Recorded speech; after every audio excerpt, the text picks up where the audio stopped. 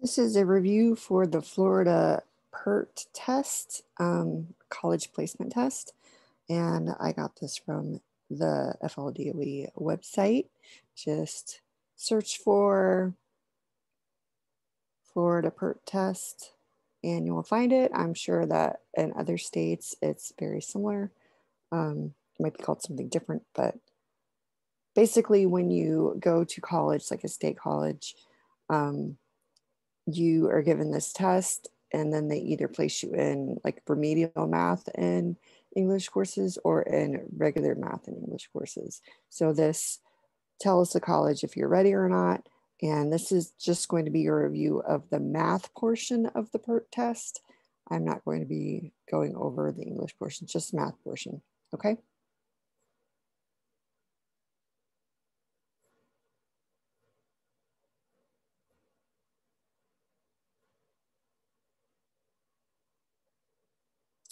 So for this, there are 10 sample questions.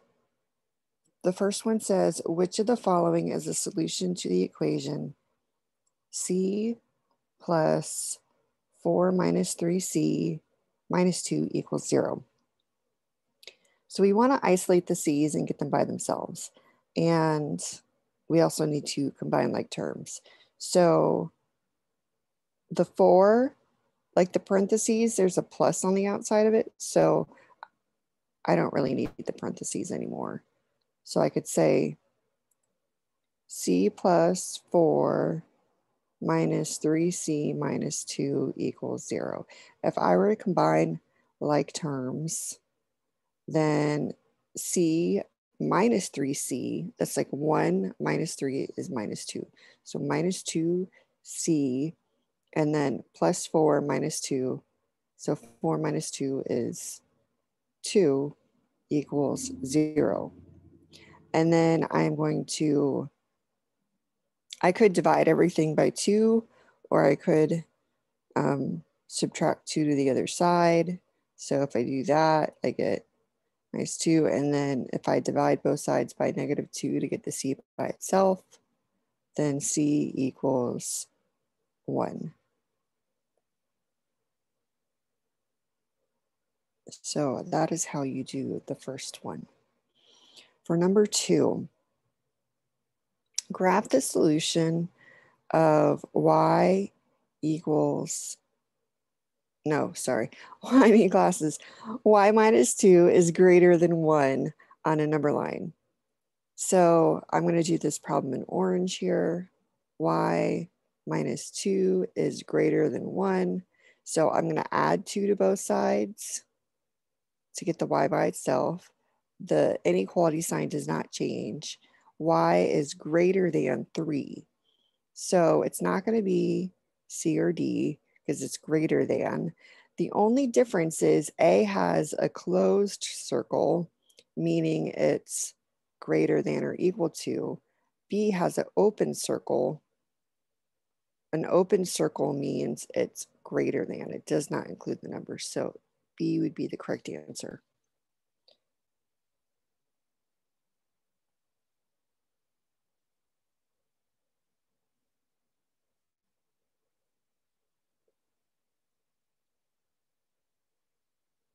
Okay, 3 and 4.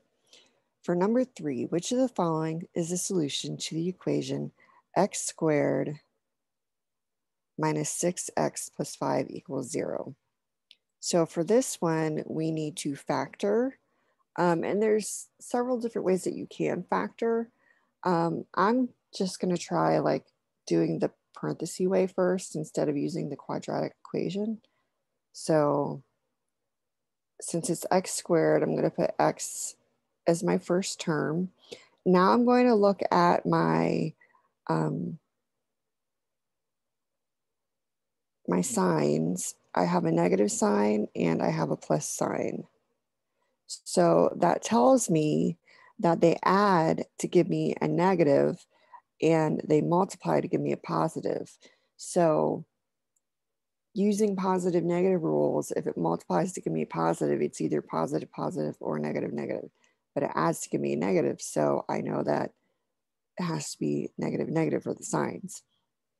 And then it's going to multiply to give me 5.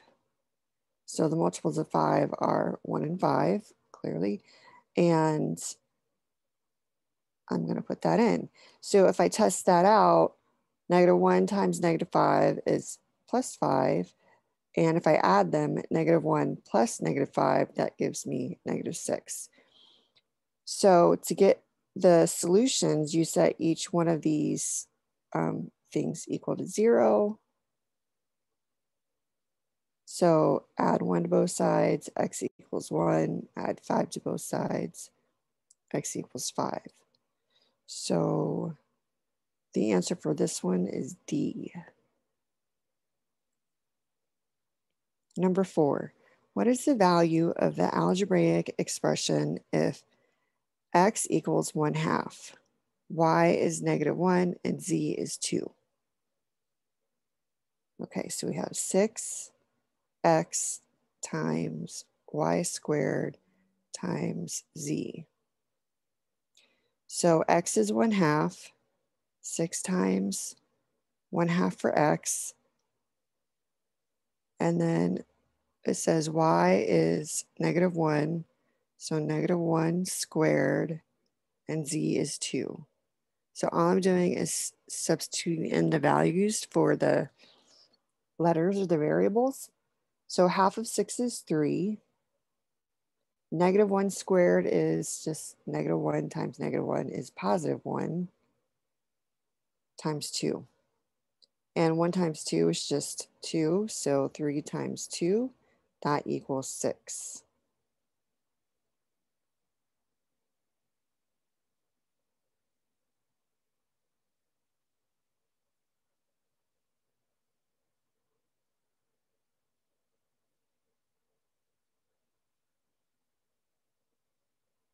Okay, number 5 and number 6. Which of the following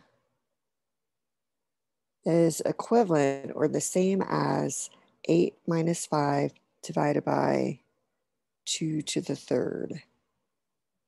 So I'm going to write this bigger.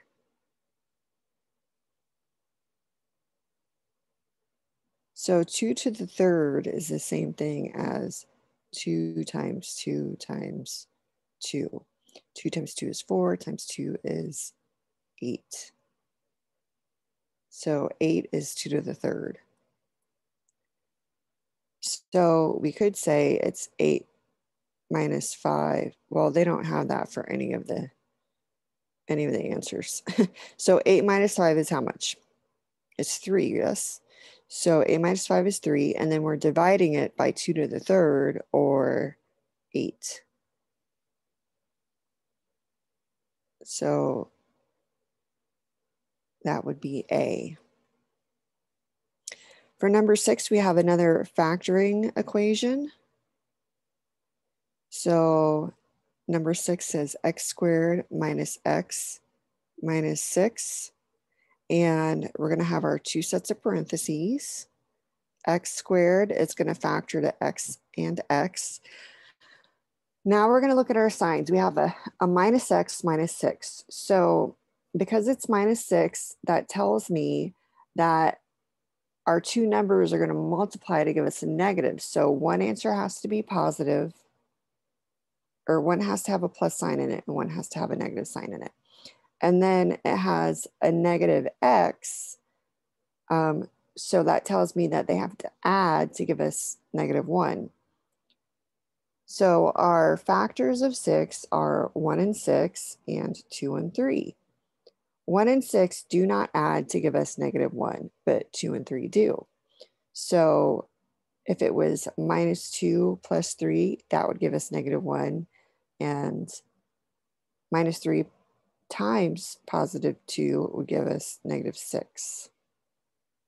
So the answer is C.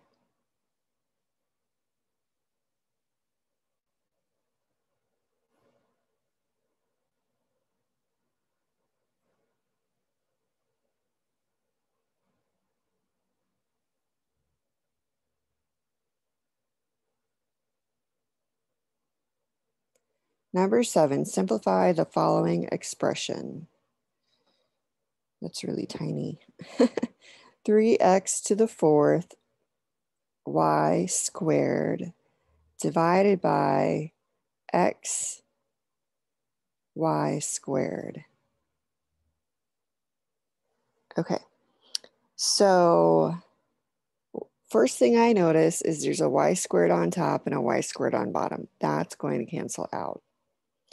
Now, when you're multiplying and dividing exponents, if you're multiplying exponents with the same base, like x, you would add the exponents. Here, we're dividing it, so you're going to subtract the exponents. And this x on the bottom is just x to the 1. So 4 minus 1 is 3. So that gives us 3x to the third, or a. Here we have more practice with exponents for number 8. And which one is equivalent or the same as the expression 3ab times negative 5ab. So first I'm going to combine like terms. 3 times negative 5 is, so I have 3 times negative 5 is negative 15. So I know my answer is going to be C or D. And then I have a times a, so that's 2 a's, or like a to the 1 and a to the 1.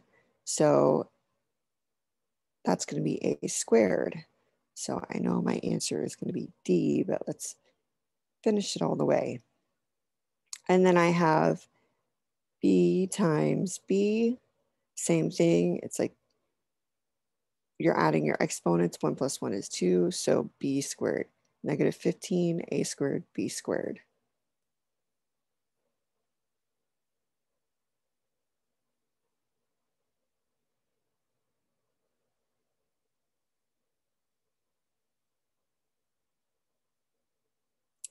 Okay, so for number 9, what percent of the grid is shaded?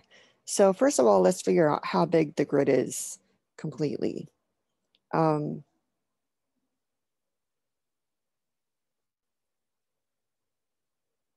2, 3, 4, 5, 6, 7, 8, 9, 10. 1, 2, 3, 4, 5, 6. So it's 10 by 10 grid. And it looks like this portion of it is 40. And then I have 1, 2, 3, 4, 5. 5 more than 40, so 45%.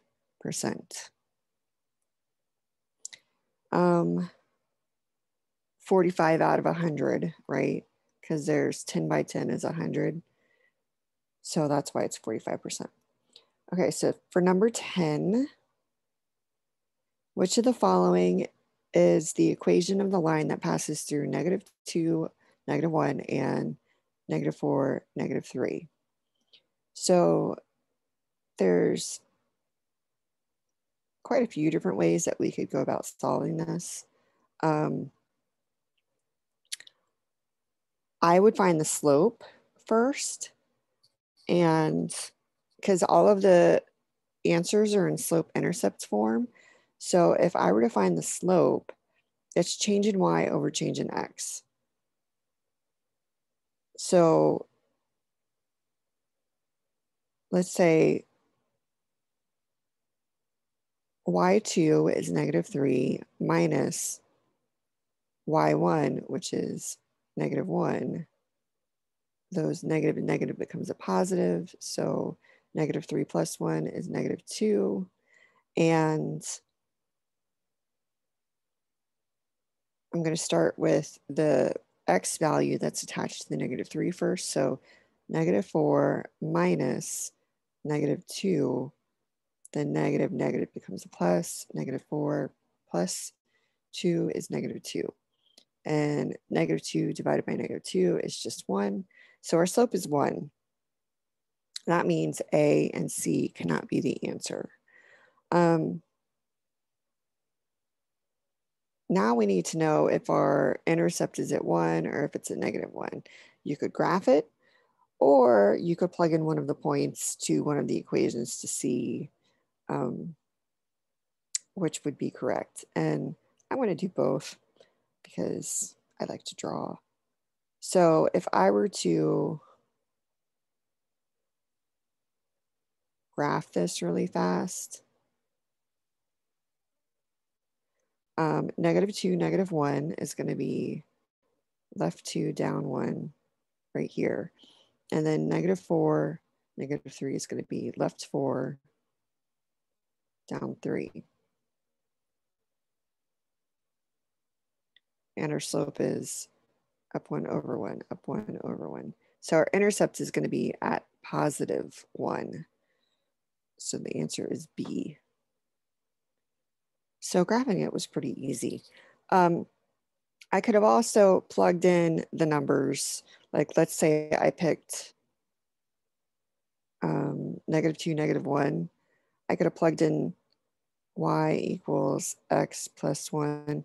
I could have plugged in -1 for y and then -2 for x to see if that were true. Does -1 equal this? So -2 plus 1 is -1, and that is true. So that also tells me that B is the correct answer. And I think that is it for the math portion of this PERT sample test. It is. Hope this was helpful.